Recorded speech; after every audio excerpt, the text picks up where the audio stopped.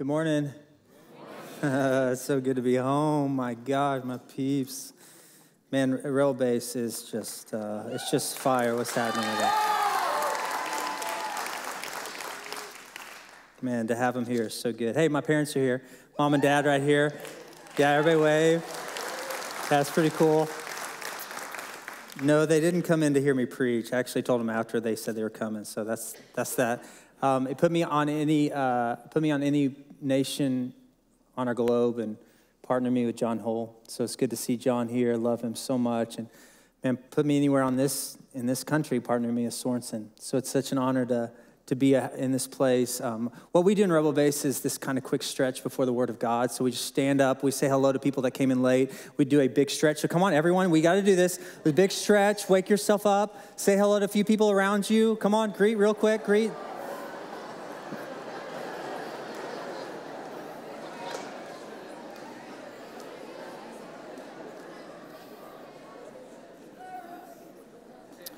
Well, that was pathetic. All right, grab a seat. It's supposed to last a lot longer than that.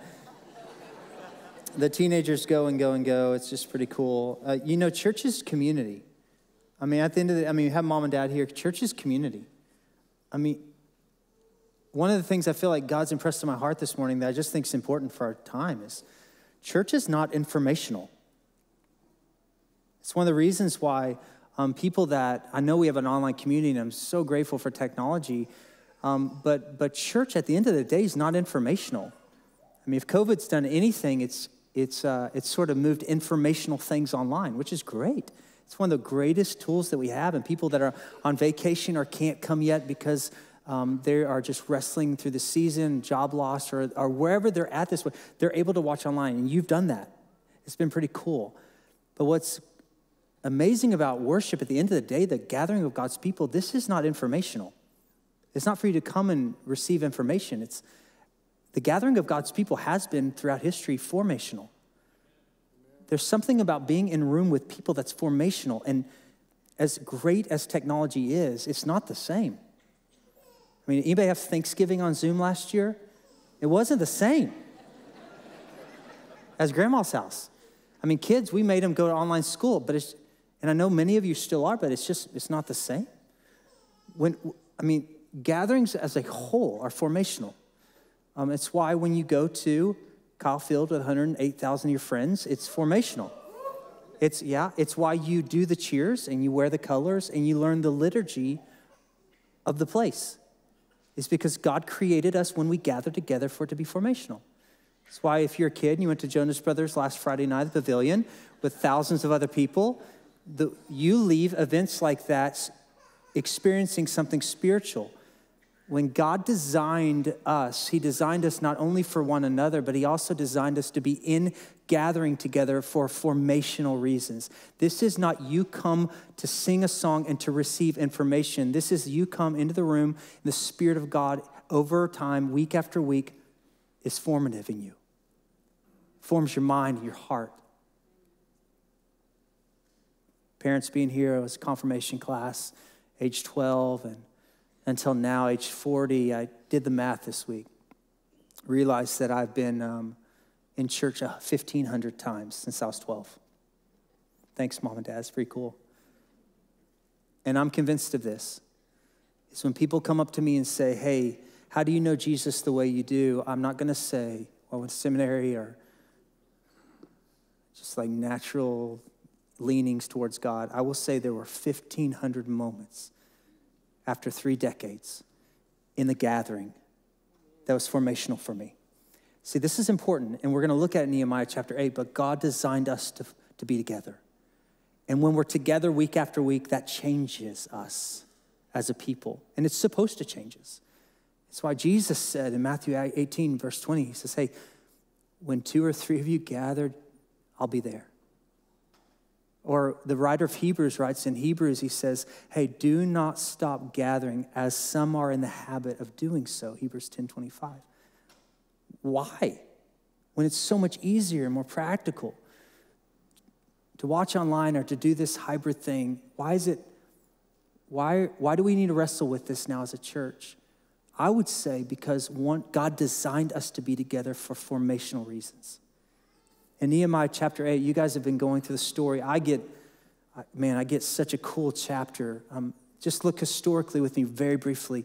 About 1200 BC, this is helpful to know just for you to, when you're reading the Old Testament. About 1200 BC was Moses. And Moses led the people out of Egypt, across the Red Sea, into the Promised Land, wandered in the desert for 40 years. Then Joshua came along, actually brought the people from Mount Nebo into the Promised Land and began to conquer and establish themselves as a Hebrew people among the place for really until there were 12 tribes that were formed. You guys know the 12 tribes. Then about 1000 BC, 1,000 years before Christ, was the period of the kings. So think Saul, David, Solomon, the period of the kings. That ends up going badly. We get some really bad kings. And then all of a sudden we know it. We've got two kingdoms. We've got the kingdom of Israel to the north, the kingdom of Judah to the south. About 700 BC, the Babylonian army comes, an empire comes in. The Assyrian empire first comes in at 700 BC, comes in and wipes out the kingdom of Israel to the north. Then about the 6th century BC, a new empire comes in. The Babylonians, they come in and take out the lower kingdom, the kingdom of Judah. They send all the exiles of the kingdom of Judah over to Babylon, which was the capital of the Neo-Babylonian Empire. It's about 50 miles south of Baghdad, Iraq today. There in Babylon, the exiles lived for over 70 years. The Hebrew people that were a part of the Holy Land, that lived in Jerusalem, that saw that place as the holy place, they were in exile for 70 years. Another empire shows up, the Persian Empire. King Cyrus of the Persian Empire shows up. He basically, Ezra 1 says, was moved to the heart. And so he decides, I'm going to send Ezra first back to Jerusalem. He can rebuild the temple, tell the people about the law. Then he sends 13 years later, scholars believe, he sends Nehemiah as governor of Jerusalem. He says, you go and why don't you rebuild the wall for security reasons around the town of Jerusalem? And this is the story you guys have been in. Nehemiah is the governor of this land now. He's the governor of Jerusalem, and he has just rebuilt the walls. So you can imagine. Now, what's fascinating about Nehemiah chapter 8 is we have the accumulation of many events. Number 1, we've got the temple rebuilt. Number 2, we got the walls rebuilt. Number 3, Ezra's here. He has just completed a first edition, or the edition of the Torah. He has brought back the first 5 books of the Bible together, and he's about to read it to the people from Genesis to the end of Deuteronomy for the first time in a long time. I mean, people are like, I remember Grandma telling me the story about Moses. I remember Grandpa telling me the little commandments within Leviticus. This is the first moment that people are all back together about to listen to the word of God. And number 4, this is the Feast of Trumpets. Feast of Trumpets was the first day of the Jewish calendar, at least the civil calendar. And it was like New Year's Day for us. And so we have New Year's Day with fireworks. They had Feast of Trumpets with 30 trumpet blasts. And they would blast the trumpet 30 times. And then at the end of that, the people would celebrate after repentance. So they would repent of their sins. And on the Feast of Trumpets, they would turn their face towards God, is how God designed it. And this is the day of Nehemiah. I mean, can you imagine the accumulation of everything I just said all into one moment? 42,000 people, Nehemiah chapter 7 says. It's like half a Kyle Field all together in one place. Men, women, and teenagers in the space. Anyone that could understand the word of God. So Ezra steps up in front of 42,000. I mean, this room times 100, stands up in front of 42,000, and he opens up the book of God. And this is what happens. Nehemiah chapter 8, verse 5. Ezra opened the book. Anticipation in the air. All the people could see him because he was standing above them. And as he opened it, the people all stood up, and Ezra praised the Lord, the great God. And all the people lifted up their hands and responded, amen and amen. They bowed down and worshiped the Lord with their faces to the ground. This is amazing. The book of God is open. The Torah, the Pentateuch, is open before the people of God. And then before he reached Genesis chapter 1, verse 1, he goes into worship leader mode. He becomes Brenna on the stage. He begins to lift up his heart to God, and the people are agreeing with his praises to him. They know when the word of God is opened up, the presence of God shows up. So they're expectant. They're anticipating a meeting with God. If God's gonna show up again in history, it's today.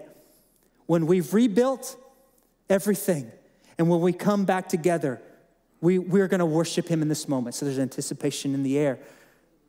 Then what happens next in verse 7, the Levites, and there's a list of 13 names. These are the Levitical priests, instructed the people in the law while they were standing there. They read from the book of the law, making it clear and giving the meaning so the people understood what was being read. Basically, Ezra begins to read from Genesis 1 all the way to Deuteronomy. He then sends out into the crowd 13 Levitical priests who are giving interpretation. Wait, come here real quick. Who's Aaron again? Wait, come here real quick. Why was that command given on that day? These priests' goal was to instruct the thousands. If anybody has questions about the word of God, let me help you and interpret that. So apparently the word of God, not only is there anticipation, now the word of God is bringing revelation. And what happens next, no one expected. You would think we'd all have a big celebration and leave and go to Luby's. That's not what happens. What happens is, verse 9, the Nehemiah, the governor, Ezra the priest, teacher of the law, and the Levites who were instructing the people, said to them all, this day is holy to the Lord your God. Hey, don't mourn or weep. Wait, what? That came out of nowhere. For all the people had been weeping as they listened to the words of the law.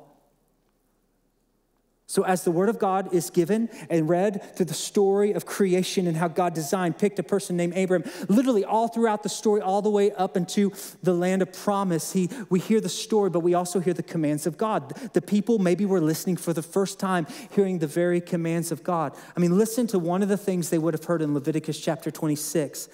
This is something they would have heard 2,500 years ago on this day.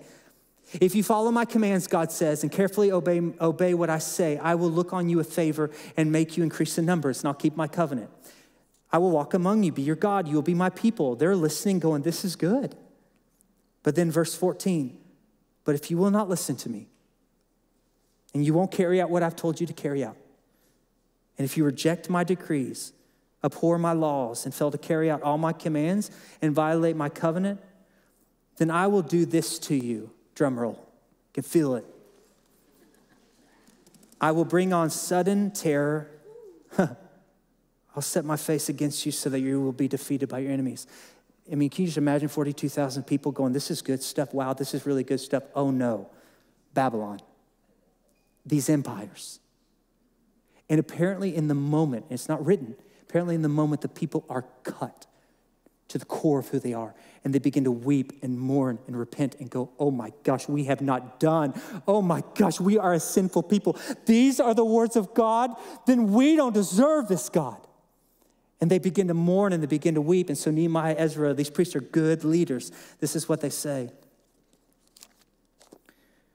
Verse 10, Nehemiah said, wait, go and enjoy choice food and sweet drinks. Send some to those who have nothing prepared. This day is holy to the Lord. Remember, this is the Feast of Trumpets. This is a day when you were supposed to repent before God. This is the day to repent. It's okay if you mourn and weep, but that's not the point. That's not why God has gathered us here. It's just to sit in our brokenness. Don't grieve. I love this. For the joy of the Lord is your strength. Verse 11, the Levites calmed all the people saying, be still, for this is a holy day. Do not grieve. And what happens next is the people all turn their hearts towards God, away from their sin. And apparently there's condemnation at first, then a rededication, and then a celebration, and the people are formed and sent out. What an amazing story in the middle of this. When the people of God gather, there are 3 stages I believe God wants us to go through every time we gather. You ready? Number 1, anticipation. Say it. Anticipation. 2, revelation. Say it. Revelation. And number 3, formation. Say it. Formation. Anticipation. When people gather together and expect a meeting with God, will then lead to revelation, which is God's word is open to us, and get ready. It's active and living. It's going to say something back to you, that it's going to say something different to you, and it's going to say something over here to you guys. The word of God is not waiting for preachers to bring it to life. It's alive. And so it's ready at any moment for those that have come in anticipation, ready to receive revelation. And then over time, if you do this week in and week out, 1,500 times plus for me, you'll get to formation. You will be changed. And you'll look back and go, I'm not sure what it was. And I'll tell you, from heaven's perspective, they're going, I know what it was, is you made the gathering a priority. You made this place more than an informational gathering of a good sermon and some songs. This became the family in which I was changed over time. That's what the gathering is supposed to be. That's when God designed you and I to get together. He did not design for you to come in, write down some neat notes, and leave the building. He left for you to come in the building. Spirit of God falls on the people. Word of God opened up. My life is changed, and then I leave changed. Does that make sense? That's supposed to be what this is about. And this is what we're missing in this moment in time. I have three things I think come from the story of why we gather. If you have notes, my teenagers are so good with this. If you have notes or a note app or something, write it down. If you got a journal, let's go. This is a big moment. I want you to remember these three things. Number one, we gather anticipating a meeting with God. Guys, we don't gather out of obligation to appease him. There is no heaven checklist that goes, this Sunday made it, this Sunday made it. They were busy, online works this week. That's not how it works. God wants to meet with you. We anticipate a meeting with God. I guarantee you, he anticipates a meeting with you. He's leaning in going, are you coming anticipating me this morning? Or is this out of obligation? This has really stirred my heart. I mean, we have just become in a culture, we just show up late. In the middle of the second song, we are slammed busy. We are dragging our kids out of bed. One of the last things, the greatest excuse right now is not to be here. It's so much easier online. I get it. But we're missing on the formation. We're missing being in the building with one another, the anticipation of God's going to speak today. So there are practical things I think that can begin to help us. And I want to give you a few. Number one, hey, go to bed early on Saturday night. I'm serious. Don't stay up and watch them, especially last night. Like go to bed on Saturday night knowing I need good sleep for tomorrow. Number two, wake up Sunday morning and wake the family up. Drag the kids to church. You're going, Swayze, they don't want to go to church. They don't even want to go to Rebel Base. I'm saying they don't want to go to the dentist. They don't want to eat your salad. They don't want to go to school tomorrow. They don't want to do homework. They don't want to do any of this stuff. But you and I know as adults, what's good for someone is not always what they want. But there is formation that's occurring. So appeasing them every week by saying, okay, sleep in, we'll turn it on the living room, Apple TV, and we'll be fine. All that's teaching them is this is information. Just like school, you can learn online. I'm just saying formation is taking place in the house. And being together in family, anticipating a meeting with God and experiencing revelation will lead to formation. Number two, we gather to experience revelation. Let me give you, we keep saying the word, I want to give you what revelation is. Write this down. Revelation is the living and active word of God, revealing a living and active God. Revelation, this is not a dead text. Revelation is a living and active word, revealing a living and active God. So we cannot approach it any differently. I mean, in Ezra's day, there were not Bible. It's not like bring your Torah. No one has Torah. So when they heard the word of God, they approached it with such reverence and worship that when it was open, they go, oh man, he's speaking to me. Are we doing that? Are we anticipating revelation? Revelation is the living and active word of God, revealing a living and active God. Hebrews 4:12, for the word of God is alive and active.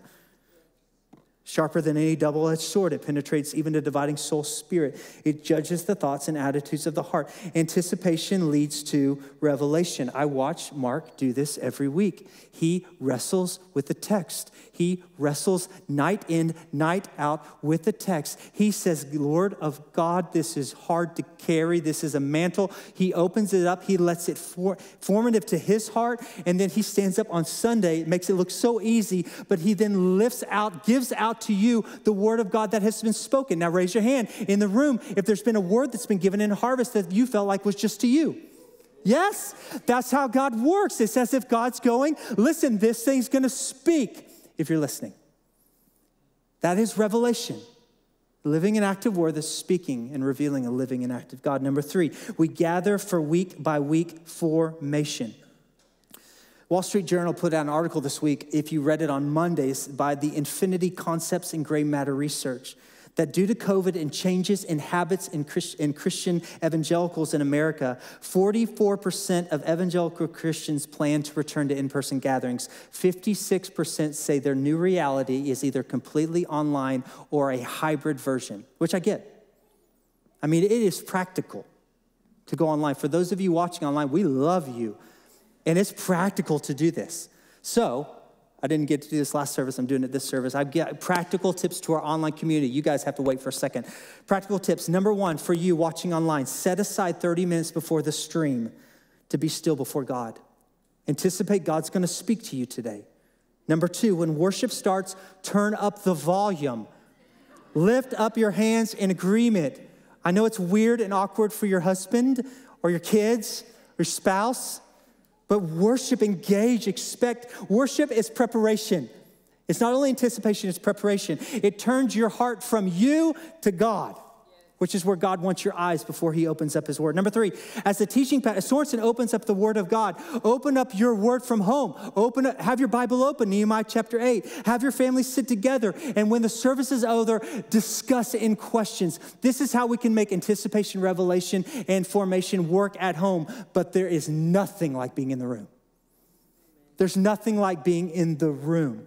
Many people have said COVID has killed large gatherings. I would say, hey, go to any college football stadium.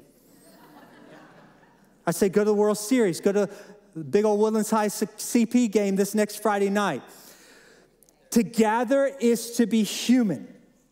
To gather with others anywhere is one of the most spiritual experiences you and I can face. We were made to be together. We were made to be in the same space together, being transformed and being changed. That's how God made it. That's how God works. And so for me, I'm really just wrestling with this. What about our kids and our grandkids? 1,500 moments has changed who I am. 1,500 Sundays that I don't remember any of the music, and some of it was great, some was terrible. Some sermons were amazing, some weren't. But in my 20s, actually teens, when mom and dad brought me to church, there were families that just surrounded me and loved me as a teenager. In my 20s, when I went off to school at Baylor, there were families that adopted Missy and I. When we had a baby, there were people on our row that would hold our kid. In our 30s, when I came to Harvest, I just found home base with this crew. And I realized this is just the family getting together. And the people like the Rogers, I could just go around the room. Jackie Gill, I just go around the room. People that have just loved on us over these years. Makes me realize that we are supposed to gather for a reason. And it's the most formational thing that can happen to us. We are supposed to show up on Sunday mornings anticipating a meeting with God. God's in the place Scripture promises us. We are then supposed to come to a place of revelation where we go, God, open your word to me today. No matter what you're going through right now in this moment, I promise you, God hears your prayer and says, let my word speak to whatever situation you're in. And then God's just design over time is if we do this week after week, our kids do this week after week. I was talking to a mama after the 9:30 service who came up to me and she said, my kids didn't want to come to one church service. I told them, no matter what, you got to come to every service. It's been 20, 30 years now. She says, guess what? They now do the same to their kids. They say, you got to go to church. I know you don't want to. I know you'd rather go away this weekend. I said, why did you do that? She says, I don't know, but I don't know who they'd be if I didn't.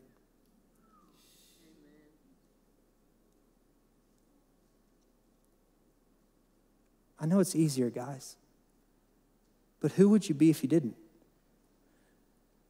I know this season right now, it's just easier to come once a month. And Sorensen, these guys didn't know I was going to preach on this today. I'm just watching my own these teenagers gather, and they're gathering for everything. So I got some hope there, but then I'm looking at adults and parents, and I'm just asking the question, if this is informational, do it online. Let's all do it online. But if this is formational, then we got to be in the room together. We got to be in community and family together. We got to hold each other's babies. We got to be in each other's lives. Why? Even if it's not for us, let it be for our kids and our grandkids. Jesus, thanks for this morning. I know it's a heavy word. I've wrestled with it all week. But when Nehemiah gathered the people, they came with such anticipation for a meeting with God. They were so cut to the heart with the revelation of God, and they were so formed for years to come because they began to meet. I can't help but think, I don't want to miss that. I want that for my life and my family, my kids and my grandkids. I want formation over time. I want family and community every weekend. I want home. I'm thankful for Harvest that it has become this. A packed room today is a reminder that when we gather together and lift up our hearts in praise, God, you speak every time. You're ready for it. And so, Spirit of God, as we sing this last song, I really hope that we, in many ways, rededicate ourselves and our families to this house, to this community. We recognize that, man, now's the time. If there's ever a time when depression's at the highest, anxiety's at the highest, mental health is at the highest, drugs are at the highest, alcohol abuse is at the highest, our whole community suffering and struggling, what if the answer is just in the gathering? What if we can just get together and encourage one another? Or as Hebrews 10:25 says, do not stop gathering as some are in the habit of doing so. God, we want to get out of that habit, back into the habit of gathering. Teach us what formative things happen when your people get back together in the house together. Family becomes family, and we anticipate a move of God. Help us to anticipate week after week as we move forward. We pray in Jesus' name. Amen.